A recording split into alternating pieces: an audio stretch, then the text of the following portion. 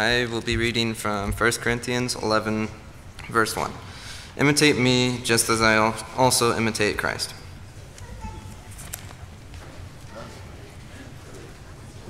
I know that was a really long scripture reading. It is an indicator of things to come. I promise to be fairly brief today and not keep you too long. I just want to thank you for being here today and singing the way that you have, because you've really encouraged me.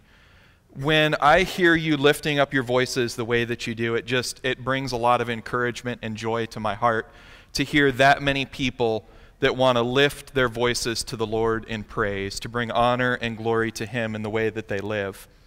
So I'm going to share a little bit of an unusual lesson with you today, but hopefully not too unusual that you'll walk away thoroughly confused. One of the things that I do as a youth minister is I teach a little bit.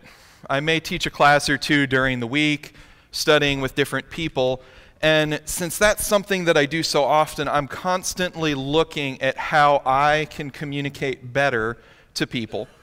How can I communicate in a way that they're going to understand God's Word better?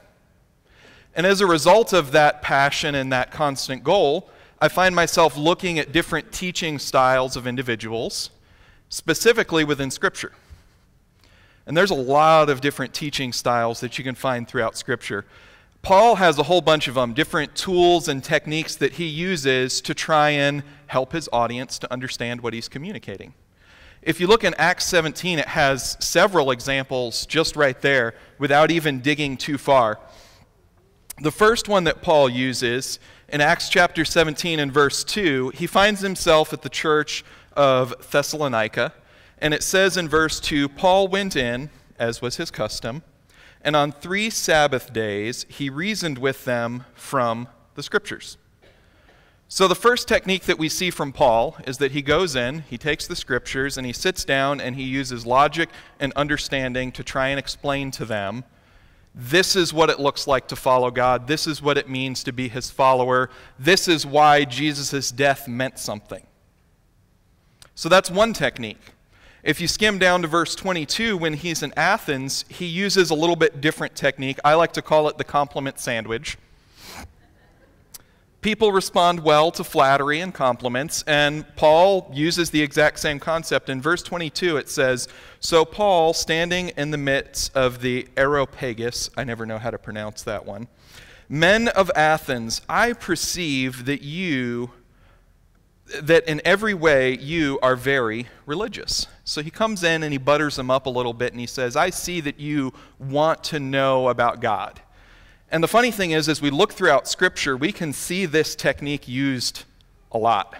Like if you look at the greetings of most letters within the Bible, I mean, for instance, you go to the book of Luke, and how does it start out? It says, most excellent Theophilus. Now, most excellent could have been a title, but he also chose to use the title as a sign of respect and everything else. He's trying to warm his audience up to him. You see him when he writes to Timothy, he says to Timothy, my true child in the faith. So this isn't anything unusual. We all use that technique, and preachers use this a lot, because if you compliment someone and they feel relaxed and they let their guard down, they're more likely to respond positively to what you're saying. Hence, maybe some compliments that I gave you. Another tool that preachers like to use is making you laugh, because when you laugh, your guard is lowered. So you see a lot of preachers that like to tell a joke at the beginning of their sermon just to relax you and make you more receptive to the word. So these are all kinds of tools that are used. Paul uses another one in verse 23 that I like to call mystery or intrigue. So in verse 23 it says, For as I passed along and observed the objects of your worship, I found also an altar with this inscription, to the unknown God. What therefore you worship as unknown, this I proclaim to you. And he goes on and he explains about who God is, using something that they didn't understand, something to try and pique their interest and to get them thinking. The other part of that I think is interesting, that is a very clear echo of one of Jesus' most famous teaching styles, is It's parable teaching. He's taking something earthly or something that they already understand maybe or something that they know about, and he's trying to use it to relate a spiritual truth. So if we look throughout Scripture, Jesus uses parable teaching over and over and over again. And I want to re-examine the idea of what a parable is. We've all heard this definition before. A parable is an earthly story with a heavenly meaning, which is true. But I came across this definition about 10 years ago. There was a youth minister in Tennessee. His name's David Skidmore, and he shared with me a quote from some other much more intelligent than I gentleman who created this quote talking about what a parable could be. And he put it this way. He said, "A parable is a metaphor or a simile drawn from nature or common life, arresting the hearer by its vividness or its strangeness, leaving the mind in sufficient doubt as to its precise application to tease the mind into active thought." And if we look at Jesus' parable teaching, almost every single time he taught a parable, he didn't just hand out the answer at the end of it. You constantly had a question of, okay, Jesus, what does that mean? Like, sure, the kingdom of heaven is like that, but explain this to me more fully. Why are we talking about gardening? And as a result, it would tease their minds into active thought. They would be asking themselves, what does this mean? And that's what I'm hoping to do with you today. I want to tease your mind into active thought so that you start asking the question of, who is God? What does it mean to follow him? And maybe, what should I be doing or what shouldn't I be doing? This is a teaching style that I like to use with our teens quite a lot. I do this about once a month is my goal, and I'll take a story or a song or a video clip from YouTube, and we'll sit down and we'll try and figure out, okay, how does this relate to God? And I tell them a story and I ask them a few questions. The questions go like, what can I learn about God from this story? How will this help me understand a spiritual truth more fully? What scriptures in my mind go along with this story or this example or this illustration that can help me to grasp this picture more fully? So I'm going to try and do that today. I promise I'm not just going to have a story with no scripture. Bear with me, we will get to the scripture, but I'm just going to share with you a story of Clever Hans. So some of you, have anybody heard of Clever Hans before? There's a few, but not many. Clever Hans is a horse. It's not a person in this picture. In about the early 1900s, there was a German man by the name of Herr von Osten. And he had this horse, Hans, that he had trained to count by stamping his front foot hoof. And Hans was a really clever horse and learned very quickly, and before too long, he had Hans performing in front of audiences that were paying to see this horse count.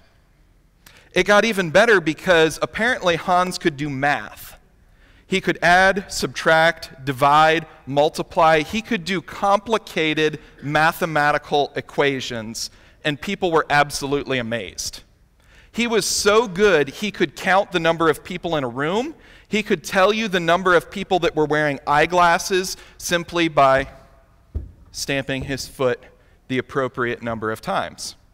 So this amazed a lot of people, but probably like me, some of you are saying, yeah, that's got to be fake. There's always a skeptic.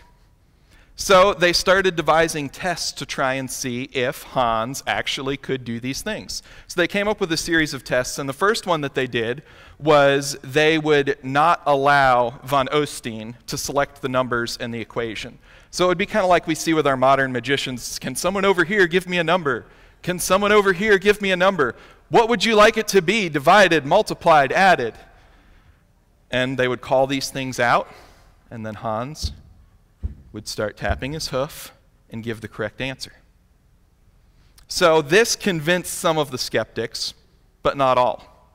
So as a result, they devised a second test. And the second test was one individual from the audience would come up and whisper in his right ear, and then another would come up and whisper in his left ear, and then he would be asked to add the two numbers together.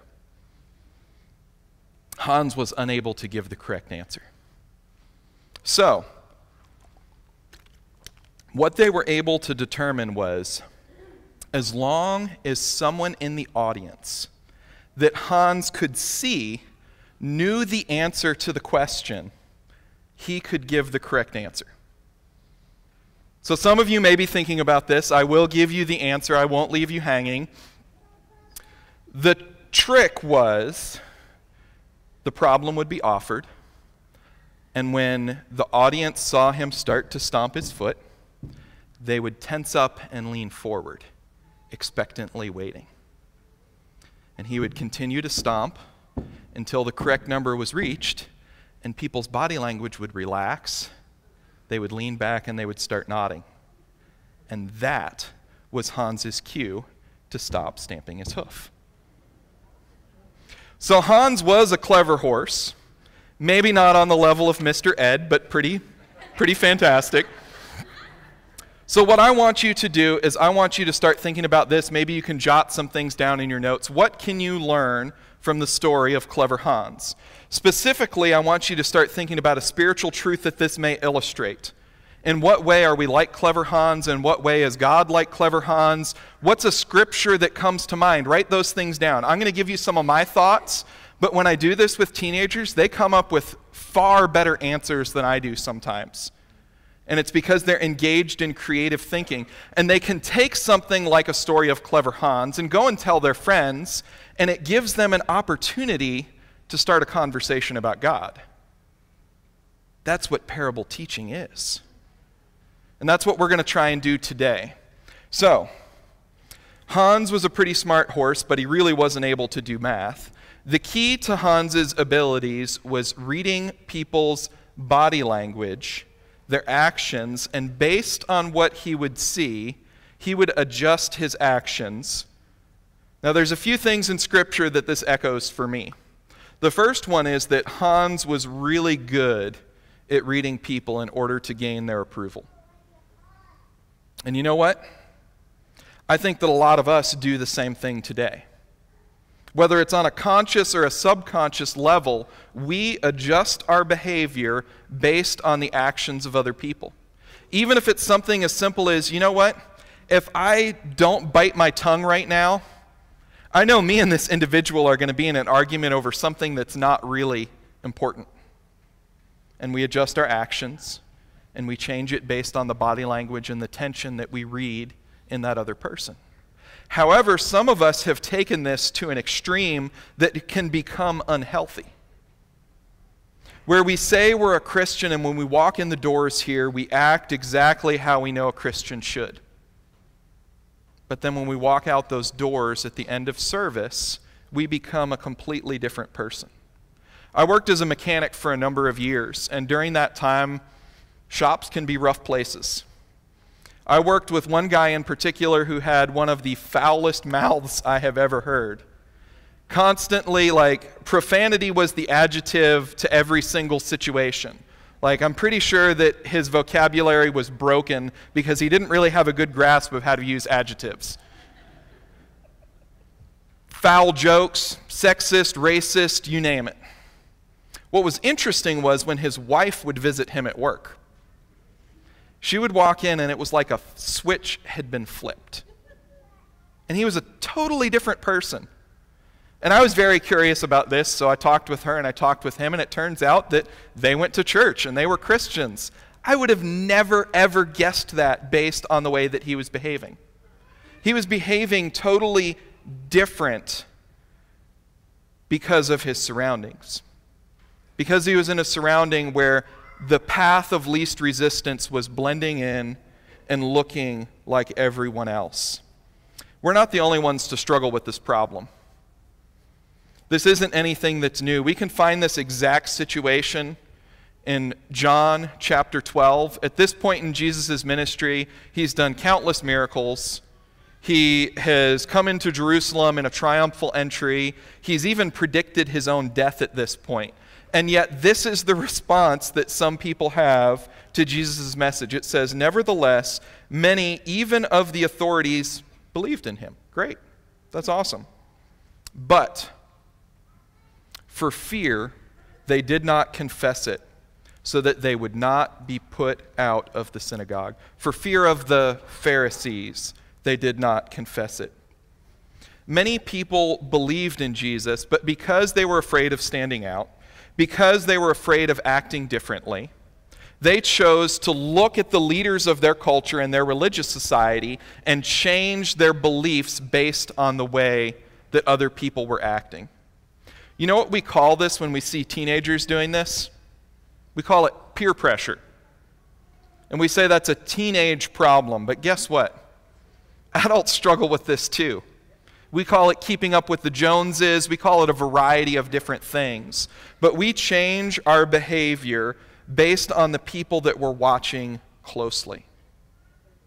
So the question you have to ask yourself is, who am I watching so closely that I'm willing to compromise what I believe about Jesus?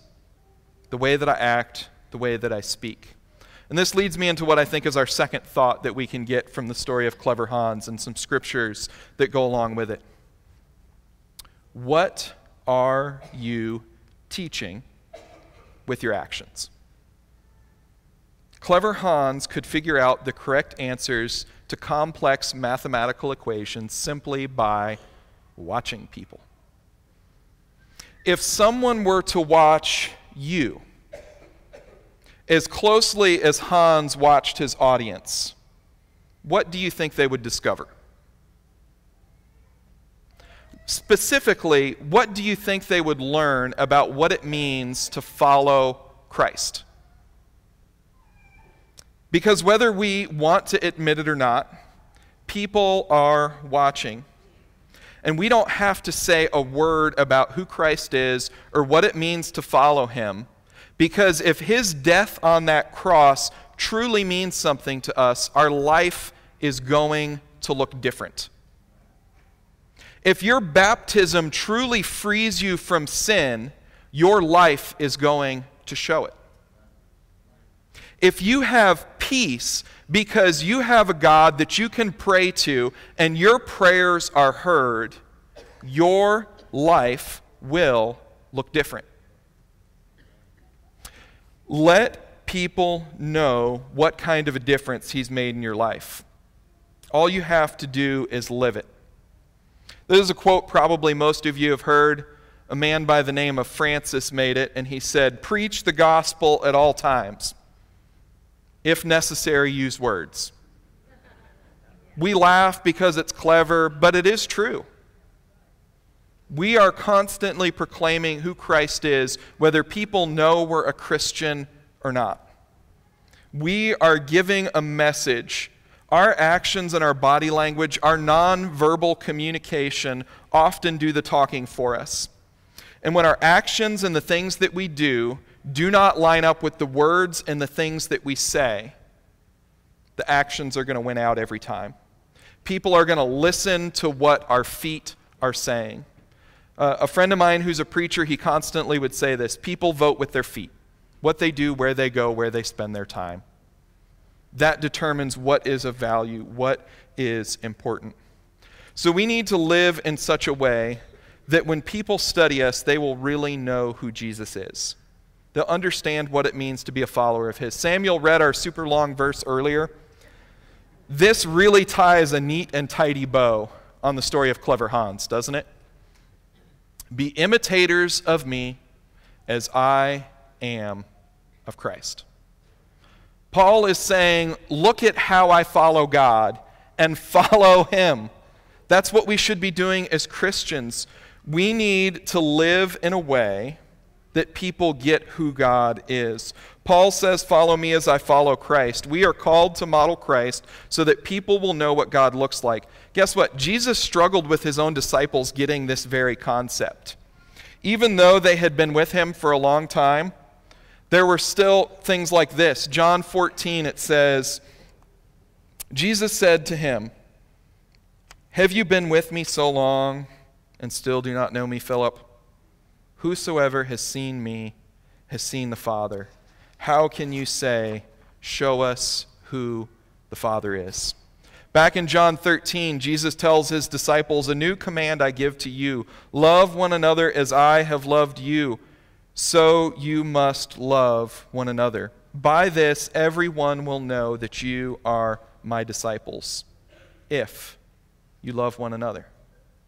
Our actions are proclaiming who Christ is. We are teaching people who God is by the way that we act. So when we say that we want to love and forgive as God does, yet we find ourselves keeping records of wrong, our actions are saying something different. When we say that we love our enemies, yet we don't really help our neighbors. When we say that we want to share the gospel with every single person, when we choose to engage in battles on Facebook over political issues that we feel have moral righteousness behind them, yet we have a hard time saying hello to a stranger in our church building.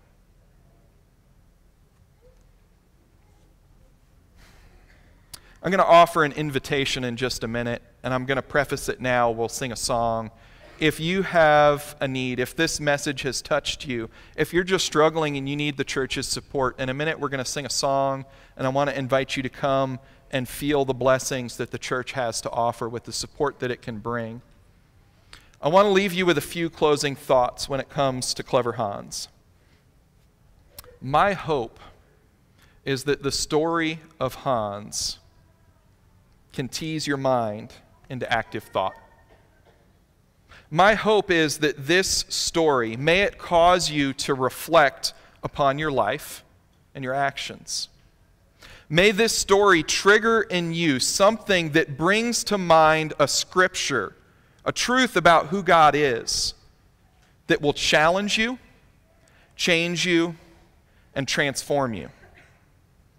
The question that I want to leave you with for the week to ask yourself is this: people are watching you closely. What are you teaching?